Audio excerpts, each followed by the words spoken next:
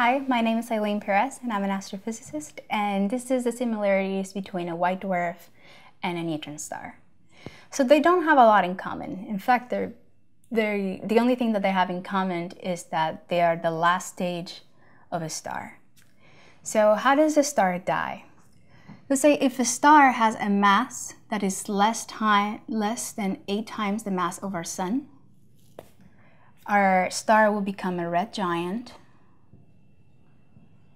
And then eventually you will be left with an exposed core without any fusion process. And this exposed core is what we call a white dwarf. And at this point, that star will be considered dead, and it will have no longer any nuclear fusion going on in the star. Now, what happens when the star is a lot bigger than that?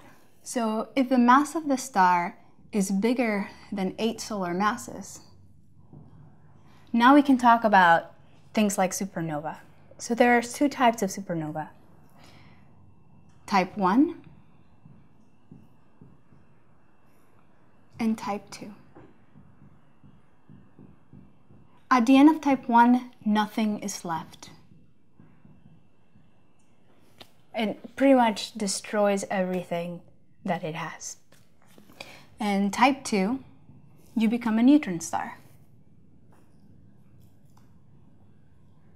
So as you can see, they're very different processes and they have very different ways to get to that remnant of the star, but it's whatever is left over of a star, and that's the only similarity between a white dwarf and a neutron star. I would like to say that a neutron star, the gravitational forces of the implosion are so strong that the electrons and the protons are stripped away from the atom, and you only are left with a neutron core, and that's why it's called a neutron star. I'm Eylene Pirez, and I'm an astrophysicist, and this is the similarities between white dwarfs and neutron stars.